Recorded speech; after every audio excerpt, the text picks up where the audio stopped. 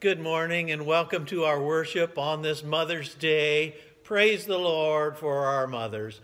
Thank you, Becky, for that prelude. Supper time, a favorite of many mothers. To help us celebrate Mother's Day and to acknowledge our mothers, we have several submissions to include in our video today, so enjoy. Good morning, everybody at Whetstone. Sorry about the mask, but I don't want to expose anybody on this Mother's Day. This poem is called Mothers versus COVID. She wakes up early every day, not because she wants to, but the children are ready to play. 7 days a week with no time off. She wishes she could just go with hubby and play some golf. She gazes out the window at her one surviving iris. The others have all died because of the virus. Her mind snaps back to the situation at hand. It's time for breakfast, which the children demand. After that, more playtime. What shall we do? How about chutes and ladders? Hey, Mom, get down on the floor. Once it was fun, but now it's deplorable. I'll take them to grandmother's. I'll call her and ask. But last time the kids freaked out because of her mask. I dare not expose her to the dreaded pandemic.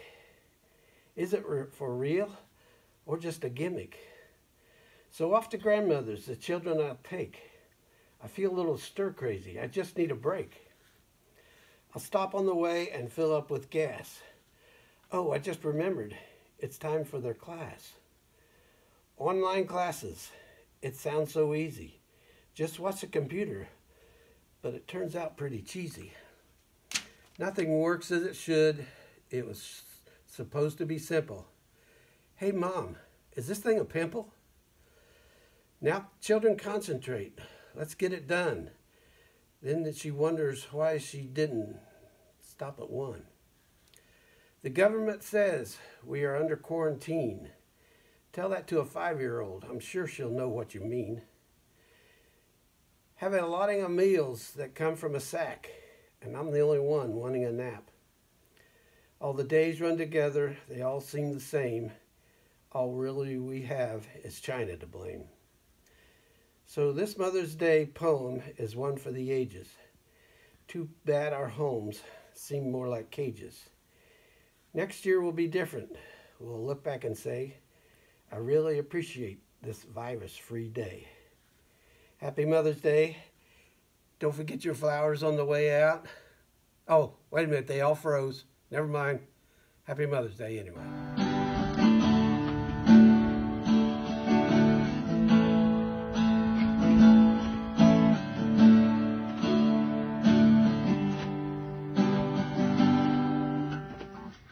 Hey, Whetstone, that was Here I Am to Worship. It was one of the first songs I ever learned to play, and I can't wait to worship with you soon.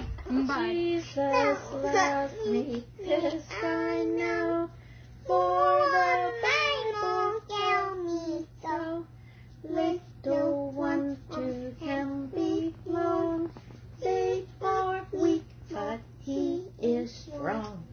Yes, Jesus loves me. Yes, Jesus loves me. Yes, Jesus loves me. The Bible tells me so. Hey everybody at Whetstone. Hello everybody. It's been a long time since we've seen everybody. Yeah, we really miss you guys and we hope to go back to church soon. Sing to the Lord a new song. Sing to the Lord all the earth. Sing to the Lord, bless his name. Proclaim good tidings of his salvation from day to day. That's from Psalm 96, first and second verses. This next hymn is one of my mother's favorites of the sacred hymns. Happy Mother's Day.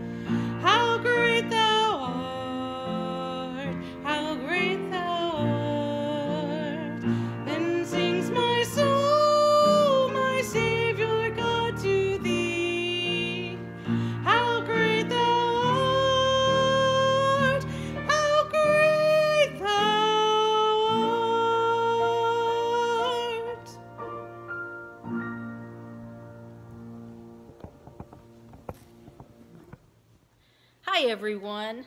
In 2005, Sandy Newman came up with an idea of submitting a book of Mother's Day original poems, and they were to be written by our church family. So here are 2 poems from that booklet.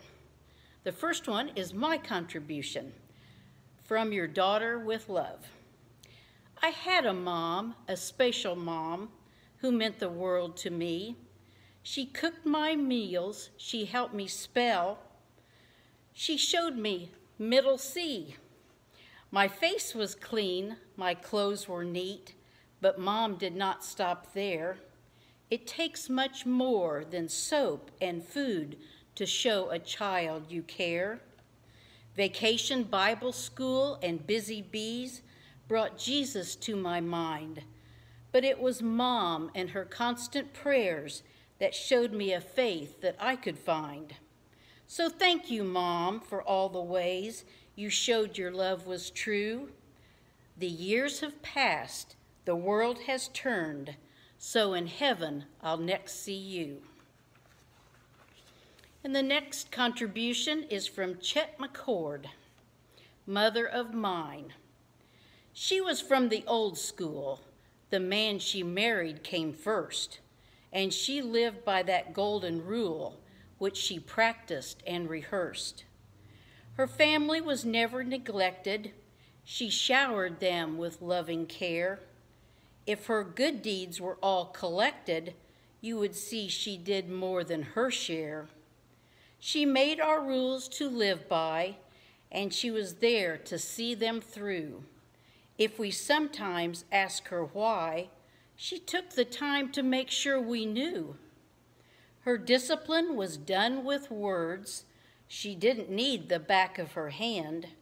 She taught us about the bees and birds in a way that we would understand. God knew what was needed in this world of strife and care. In my mother, he succeeded, for he gave her love to spare. She made me what I am today, for she made me toe that line. I miss her much in every way, that wonderful mother of mine. Thank you, Chet. M is for the million things you gave me. O means only that you have grown old. T is for the tears you shed to save me. H is for your heart of purest gold. E is for your eyes with love light shining. R means right, and right you'll always be. Put them all together, they spell mother, a word that means the world to me.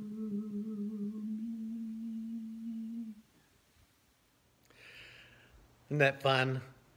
Praise the Lord. Let's have a prayer together.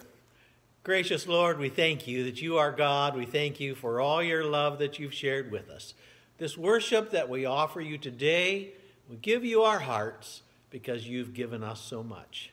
In Jesus' name, amen. We're going to sing together that wonderful hymn, Because He Lives.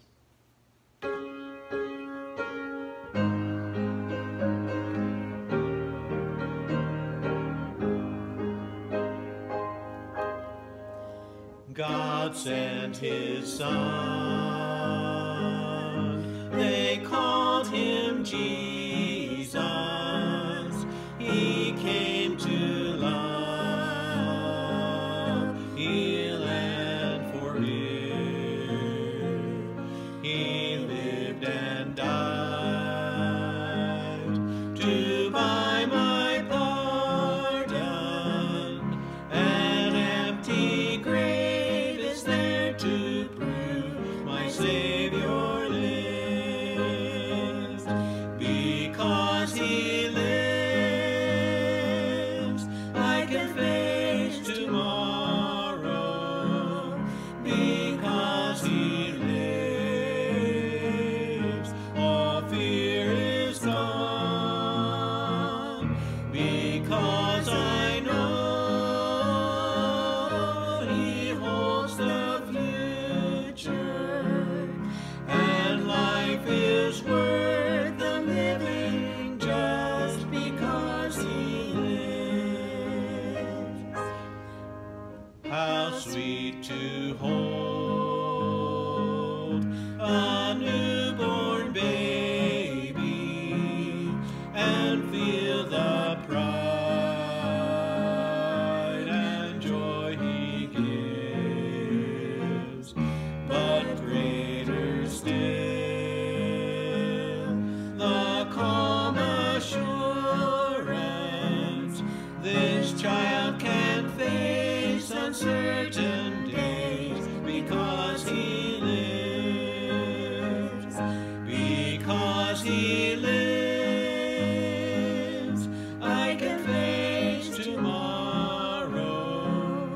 Because he lives, all fear is gone.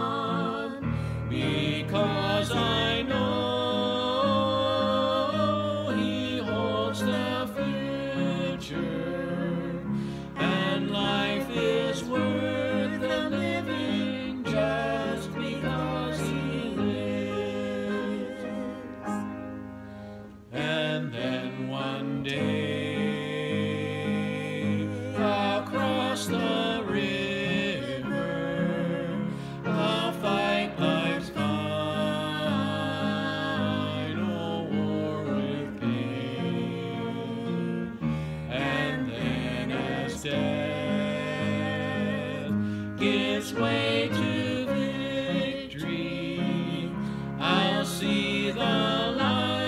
of glory, and thou know he lives. Because he lives, I can face tomorrow.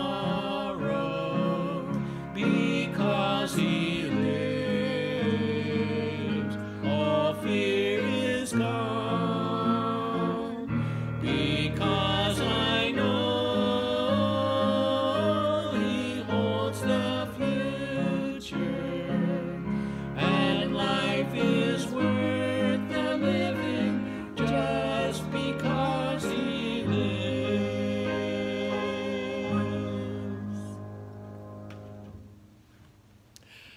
Oh, how true, because he lives. There's a lot of messages of fear that come at us every day, but when we know that Christ lives and he lives in our hearts and he's watching over us and caring for us, it casts out fear so that we can live with confidence in him, knowing that he is taking care, that he has our best interest in mind. How wonderful that is. Thank you, Lord. We want to thank each of you who've sent in your gifts. We appreciate that. And we so look forward to the time when we can come together again. And we are planning in 2 weeks from today to have opportunity to those who feel comfortable. Not anybody who's feeling sick, please.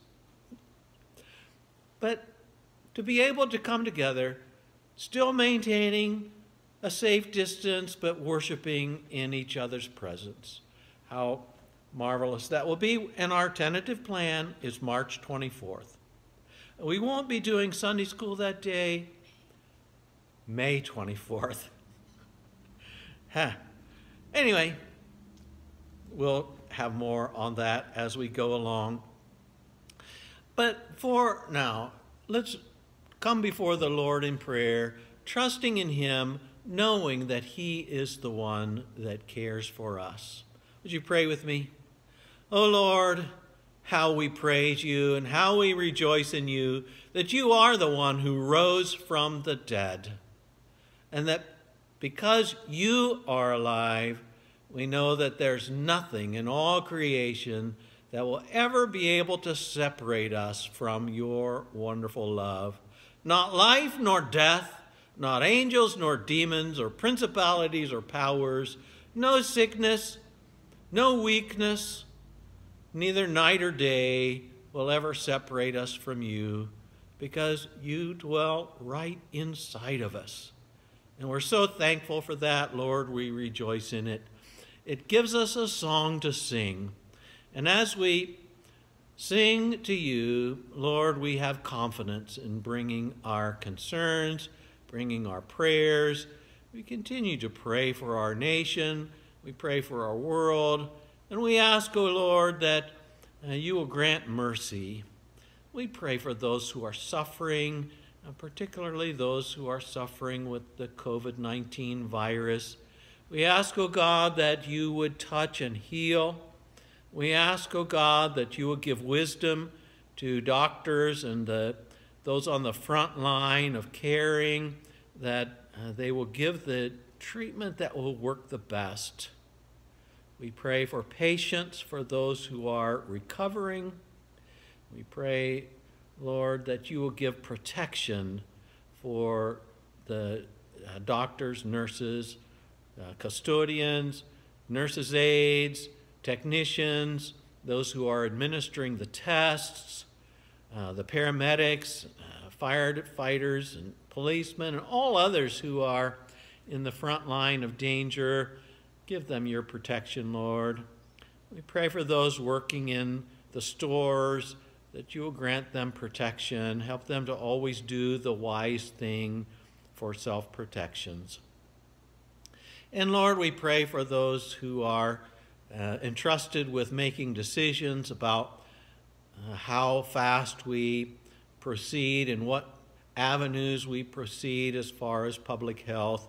We pray your guidance to our governor and the president and vice president and others who are making decisions, those who are entrusted with those tough things that We don't know what is the best, but Lord, we try. And we pray that you'll give wisdom in fine-tuning along the way to either slow down if need to or pick it up if need to. Lord, help us in doing it the right way. And we pray for those who are researching for treatments, for vaccines. Pray that you'll give them your wisdom. Lord, we pray for all those who are suffering. We know there are many sicknesses that continue. We pray for those who are facing all kinds of sicknesses, heart conditions. Lord, we ask your healing touch, your strength to be with them. Pray that you will grant recovery.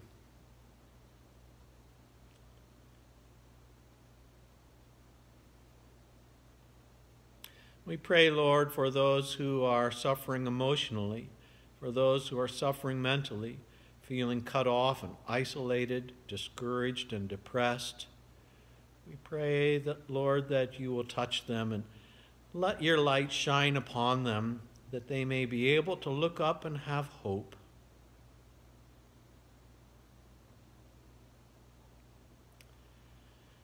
We pray all these in the name of Christ Jesus, our Lord and Savior, who taught us to pray using the words, Our Father, who art in heaven, hallowed be thy name. Thy kingdom come, thy will be done, on earth as it is in heaven. Give us this day our daily bread, and forgive us our trespasses, as we forgive those who trespass against us. And lead us not into temptation, but deliver us from evil. For thine is the kingdom, and the power, and the glory forever. Amen. Hi, my dear church family. Oh, how I miss all of you. Of course, being a hugger, I miss those hugs. Of course, who knows before we can start doing that again. But, oh my, what a great day it's going to be when we can all get together again. Praise the Lord. Take care, be safe, and know that you're loved. Good morning, Whetstone family. Happy Mother's Day to all you beautiful mothers out there. Steve asked me to read from 2 Timothy chapter 1, verses 3 through 5. I thank God whom I serve, as I did my ancestors, with a clear conscience, as I remember you constantly in my prayers night and day, as I remember your tears. I long to see you, that I may be filled with joy. I am reminded of your sincere faith, a faith that dwelt first in your grandmother Lois and your mother Eunice, and now I am sure dwells in you as well. Again, happy Mother's Day. Have a good day. I love you all. Bye. Thank you, Connie, for reading the scripture for us. And as we celebrate this Mother's Day, what a sweet day it is, a sweet holiday. It's hard not being together, but maybe the old saying is true that absence makes the heart grow fonder, and we can have even fonder memories of our mother than otherwise. May is a month of remembering, and today we remember Mom. And it's my hope that as we remember Mom, it will help us to be an A+ for him. Not being perfect or measuring up to some external standard, but giving God an A+ effort because we love him and we know how much he loves us. Mothers have such a tremendous influence in this world. They're the first example that we get of what love means. They help to shape our values, our goals, the way we think about what's important, even years after they're gone. And sometimes their influence increases the longer that we've been without her.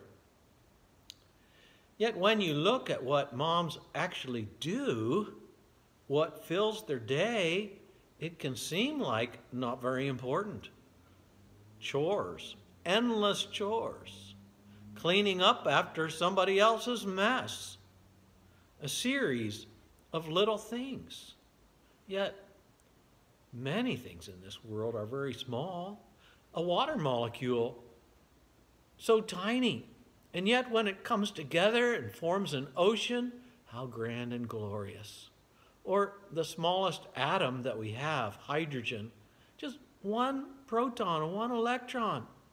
And yet, who would ever say that the sun is less because it's made up of hydrogen atoms?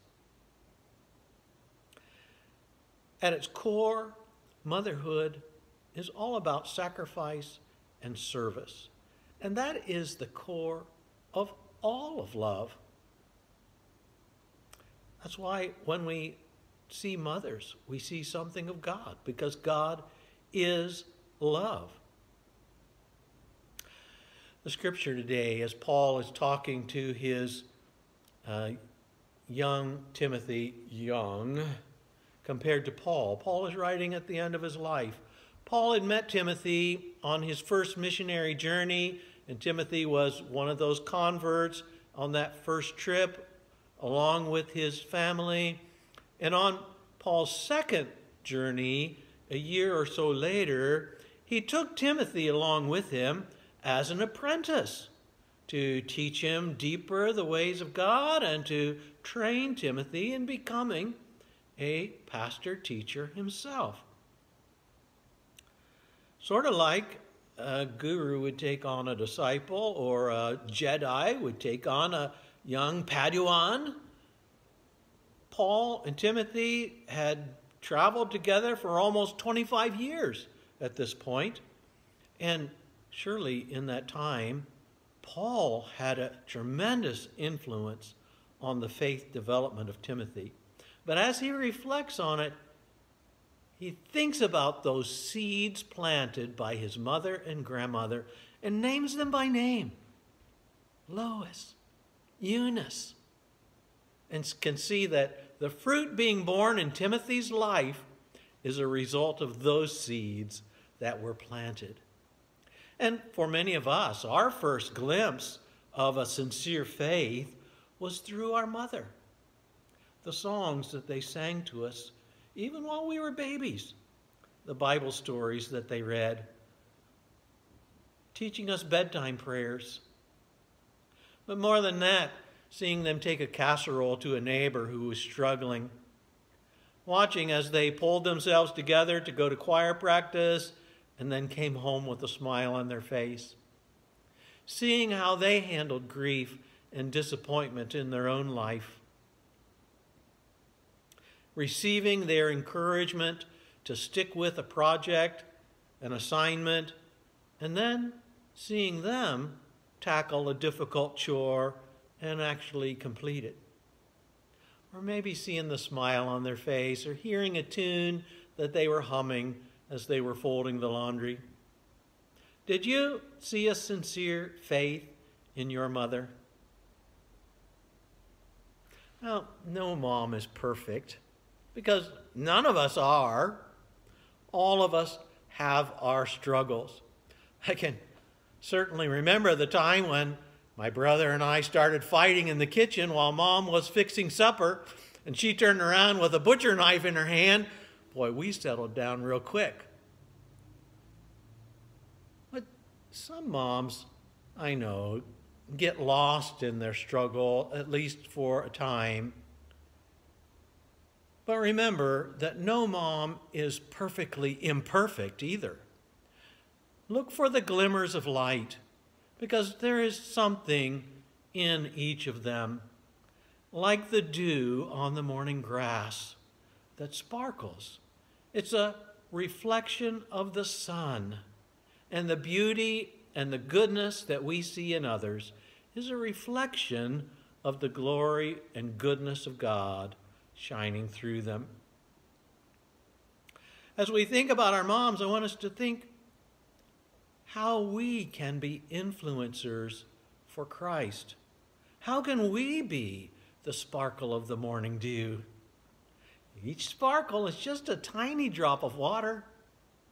It's those little things that add up. So don't give up. Keep doing the next right thing and let God shine through it.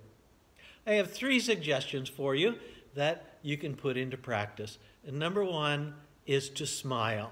Make sure that you smile, especially when your kids or your grandkids happen to be around. Give them a happy image of yourself. Because if you believe in Christ, you are saved. He died on the cross to wash away all your sins. He put his Holy Spirit in you so that no matter what we go through, he is with us. We don't face it alone. And he gives us the hope of heaven, the glories that are in store for us. We should be smiling. I know that there are times in our interactions with others that we have unpleasant interactions, and it's hard to smile. One of the advantages of being in a church for 30 years now is, for most of you, I knew your mother. I can picture her smile. I can hear her voice. And I know that for some, I saw the smile more often than you did, because in a family we can get into an adversarial kind of relationship, a pattern of remembering the argument of yesterday and carrying it on today. There she goes again. When we have those difficult conversations, remember to keep smiling anyway, to be able to pass on something much more important than your own comfort, than your own idea of what would be best. Number 2, when you share memories, also share memories of faith. Remember that time when, we're always remembering a time, right? Well, talk about memories of going to church together or Sunday school. What about Vacation Bible School? Or remember that song we used to sing? Bring up those thoughts as well. And maybe memories of your own childhood. Who took you to Sunday school? Who shared the gospel with you? How did you grow in faith? What was a song that you sang? Share that. And number 3, to work on memorizing a Bible verse. To write it down, post it on the fridge, and when somebody from your family is there, read it out loud and ask them to help you in memorizing it. Let them quiz you on it. Maybe an old familiar like the 23rd Psalm that you want to reestablish in there, or maybe something like Philippians chapter 4, verses 6 and 7. Have no anxiety about anything, but in all things by prayer and petition, with thanksgiving, let your requests be made known to God. And the peace of God, which passes all understanding, will keep your heart and mind in Christ Jesus. Isn't that a wonderful verse to be carrying inside of you? Have your kids or your grandkids help you memorize it so that they can see you growing in faith, so that they can catch a glimpse of your sincere faith, that your faith is still alive today. May we be an influence for God for a coming generation, not to manipulate them, because nobody likes to be manipulated, and if we are trying to fix them or change their minds or get them straightened out, most likely they're going to resist. But we can plant seeds and then trust God to bring those seeds to germinate and grow and bear fruit at the proper time. To plant seeds for Him. Let them see your faith. Would you pray with me? Oh God, we thank you for giving us mothers. We thank you for how you invented this world. Oh, so sweet that you put us into families. Lord, may we be part of your sweetness, passing on that goodness. May your light shine upon us so that it might sparkle for those around us. We pray it in Jesus' name. Amen. Our closing hymn is "We Are One in the Bond of Love."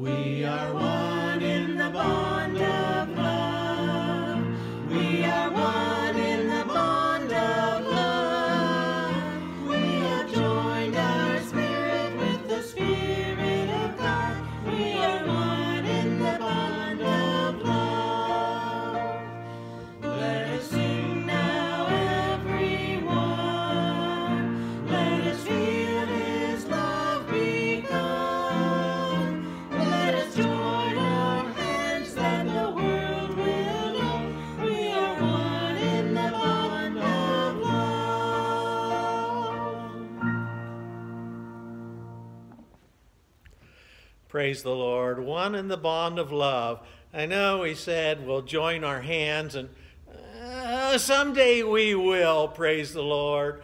But for now, we join our hearts, that the world will know we are one in the bond of love. May the peace of Christ, which passes all understanding, keep your heart and mind now and always. Amen.